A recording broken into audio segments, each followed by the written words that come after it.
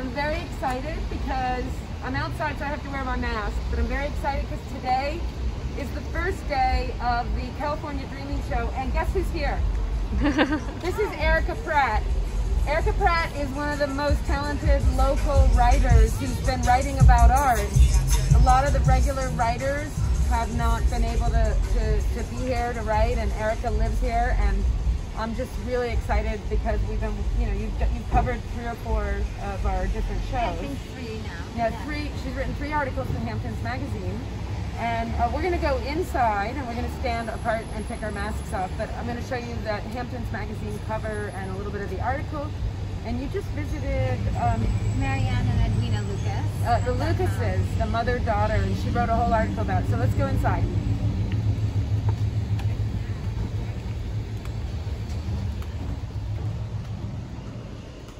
I'm taking my mask off. We'll just stay apart. I'll take my mask off too. We'll be very socially distant. So we're going to do the socially distant thing, but Erica is, she went on a studio visit. Maryann Lucas is the mother of Edwina Lucas, and both of them have been professional artists working out here. Edwina got back, I don't know when she got out of college, 6, 7 years? 6 years ago. 6 years? Yeah. Yeah, so, and actually Edwina worked for me for a year, and she left working for the Grenning gallery to become a full-time artist. Edwina went to work in John Alexander's studio, who just so happened to be, and I don't know if you know this. I think I do. They told me. What do you know? That it was her mother's ex-boyfriend. From many years ago. From when they were, when Maryann was in her 20s. But they adore him. And they adore him, and he's a very talented artist, and I see a lot of his influence on Edwina's work. But I also see Edwina stepping into a place where she's using her training, both in his studio and at college. She went to Skidmore, yeah. Skidmore.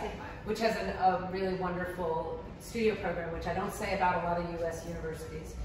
Anyhow, I see that work progressing. I also see Maryann Lucas stepping into her own as well. But it's interesting because in this show, we have 2 paintings of their garden, but they're very different. It's the same subject even in the garden. Absolutely. The 2, it's very funny because you have the mother who was, you know, quote unquote sort of untrained, and then the daughter who went to school and she had the backing and all the confidence that academia provides, and the 2 of them, I mean, self-described are the wind between each other's wings, so they really have lifted each other up. And I think not even just personally, but professionally as artists, I think the 2 of them are each other's toughest critics, but they're also really insightful and really malleable, and I think that their artwork is better because of the collaboration, and because they're mother and daughter, it makes that connection even stronger. Yeah, and one of the things I've always said about the classical art movement is that it's a team sport, which is very different from the 20th century idea of an artist alone in a white room, not being influenced by anyone. Anyone who's been in a classical atelier knows that you get better, but the more eyes that look at your work, and that you need to constantly be checking in with another set of eyes. That's also why they use mirrors upside down or black mirrors. That's how they check themselves. But I want to show you the cover of the magazine. This is one of the nicest magazines, one of the most stylish magazines. This is the magazine, and actually here's the article, which I think is on our website, and we're gonna social media this if we haven't already. I want to take you back and show you a little bit, show you the 2 of the paintings. We do have a lot of their work with us. This show is called California Dreaming, and so what I did was it was inspired mostly by seeing the sketches that Mark and Tina D'Alessio had done when I was up in Boston in February. They were on their way back from California, heading to Portugal. Actually, I think they might have been, no, I don't know if they went painting in Vermont with everybody, but anyhow, I was very much inspired by their plein air paintings of California. And so I knew I wanted to have a group show with my best artists in August, and we called it California Dreaming because there are a lot of plein air paintings of California, which you'll see in a different Instagram post. But I also know that many Californians are gardeners, and so we slotted Maryann and Edwina's. This is called Dream Garden, actually. So I don't know if you want to say anything about the painting. So Edwina and Maryann we have curated this very beautiful, well, they do two things. They go out and plein air, and then they also, in their own garden, which I was so, when I drove up, just the smells of the garden were amazing. Even their interior sort of car park garden was beautiful. And they've kind of casually curated it. And so they chased these flowers, and they told me a really sweet and endearing story, because in a lot of ways they're realist painters, but there's so much, emotion and kind of empathy for nature involved in all these things. But they get very excited when a bee comes to pollinate on the actual painting, because then they're like, okay, it's done. That's great. That's affirmation. It's a very sweet, and they trudge out even in the winter, and they chase these flowers, and the flowers for them, they told me, and I put this in the article, that they're not creating works. They're business minded, but they're not creating works because they want to sell them like hotcakes, or because they want to they do things because they see so much beauty in these flowers, and you certainly see it in their garden, which they've curated themselves, which is absolutely beautiful. And their home in general is just very charming.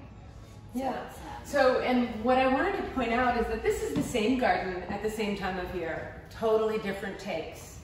Edwina has really, I see the influence of John Alexander here in that she has a repeating image, but each one looks individually observed. So it's not like, I know how to paint a Cosmo, here's a Cosmo, Cosmo, Cosmo. It's not like a toile.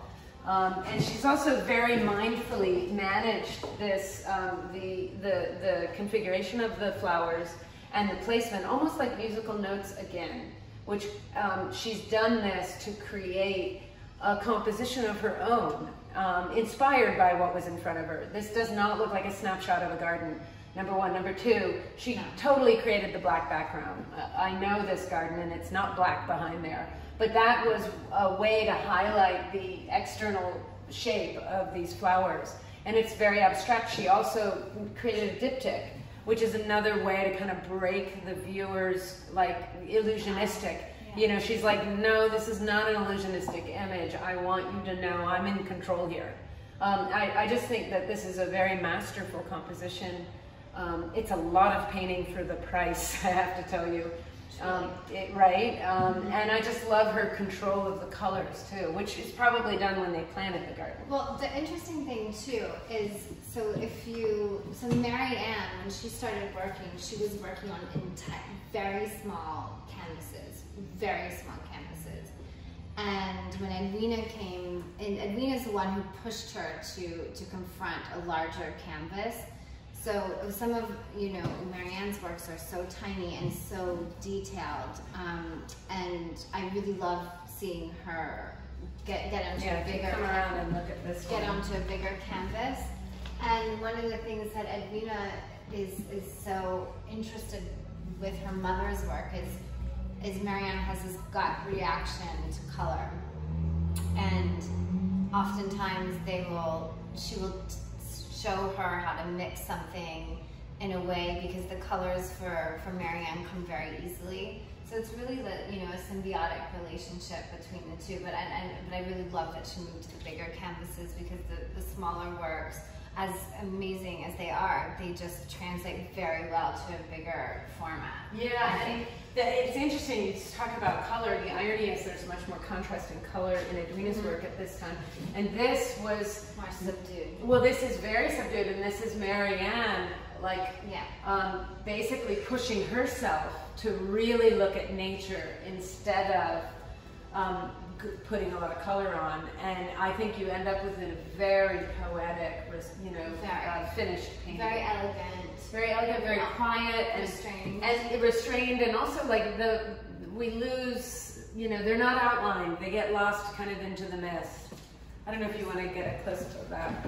And we do have a lot more work in the, I'll let you go by. We do have a lot, oh sorry, we're out of the picture. We do have a lot more by Maryann, new paintings by Maryann, especially a couple key landscapes. They didn't work in the show because they weren't Californian landscapes, but we do have those, and we have a beautiful lily pond painting by Edwina that we are happy to pull out if you come by the gallery. But I'm just very, very excited to have the coverage. Where's that magazine? Let me put it down right here. Here's the Hamptons Magazine cover again. And Erica, thank you very much. Thank you, thank you. Anything else? You want to say anything else? No. It was just a pleasure to meet both of them, and it was, and I'm very excited to see what they're. It seems to me that there are two artists that are truly artists, and this is their path. And they're not, and they're, you know, the sky's sort of the limit, which is a very wonderful and you know, an ambitious goal, but I think one that's very achievable for both of them. Oh yeah. As much as I can be a part of that, I'm trying to be the jet fuel. Instead of the wind in their sails, I'll be the jet fuel in their sails. Or their engines. All right. Okay, good. Well, happy Saturday, everybody. And please come to the show, and we're going to post some more about the California Dreaming Show.